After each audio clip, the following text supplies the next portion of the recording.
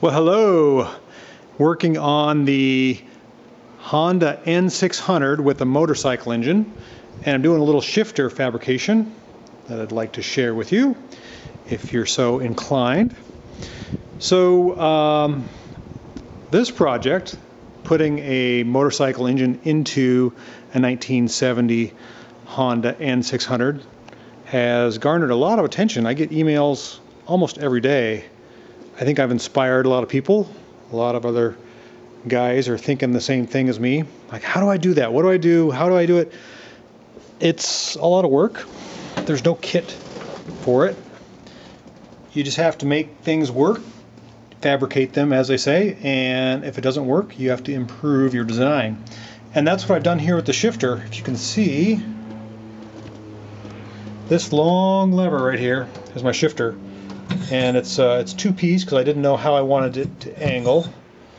I've actually bent it around the e-brake here so I can still use my e-brake, but I wanted it close to my knee. So I've been doing a lot of test fitting, sitting in the car, feet on the pedals, trying to figure out how I'm going to dance on them. The gas pedal is way high, so don't pay attention to that. But if you look below my right foot there, I'll get a better shot. I just fabricated this rod that runs and shifts the transmission. And I had to decide whether I wanted 1 back, 5 forward, or 5 back, 1 forward. And I decided to go with 1 back and 5 forward, so you would push the stick that way. It, wasn't really hard, but it takes some time. I went to Home Depot and I got some 1/4-inch steel rod. I think I paid $5 for that piece.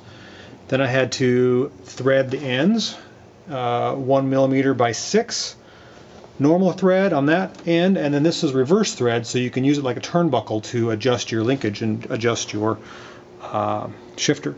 And what I did is I just cut off, you can see this piece right here, this chrome piece with the knurling on it. That's actually from the bike.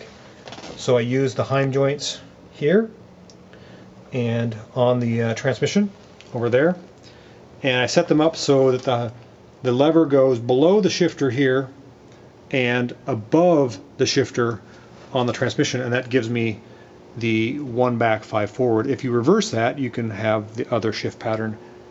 So I'm not totally happy with this. There's some rubber bushings here, and I don't care for the slop there. So I'm going to maybe space that with polyurethane or maybe even metal on metal. And same thing with the rod. If you really force it, like you're going to force it to gear, you can actually bend the rod, and I wasn't expecting that. So I may have to sheath the rod with some tubing or something. That is the theme of fabricating, my friends. When you're putting an engine into a car that never was designed to be there, you have to learn by trial by fire, I'm afraid. There's no patented recipe. There's no kit. A lot of people have asked me that. Where's the kit? Where can I buy the kit? Well, I'm sorry. There's no kit. You just gotta try things and make them work. All right, thanks for watching, and hope to be driving this thing soon.